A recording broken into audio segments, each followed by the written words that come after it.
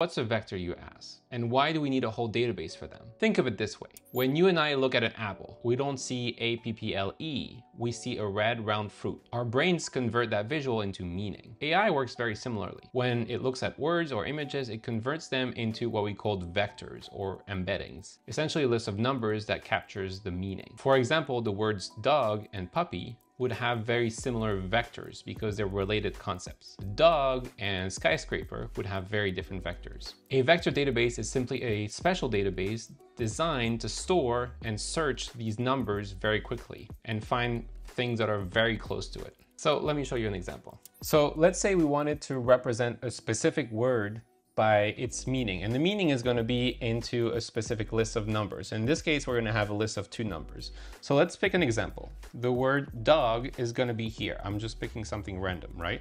So it's value 3 and 4. So dog has a list of number of 3, 4. Now let's take puppy. Puppy might be very similar because very similar meaning. So that would be puppy.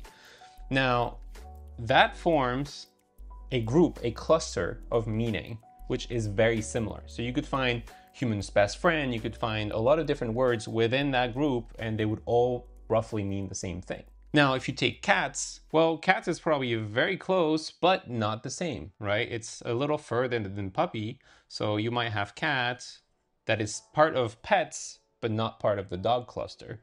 So you represent each point by their meaning, and you could have skyscraper, as I said before, that would be here.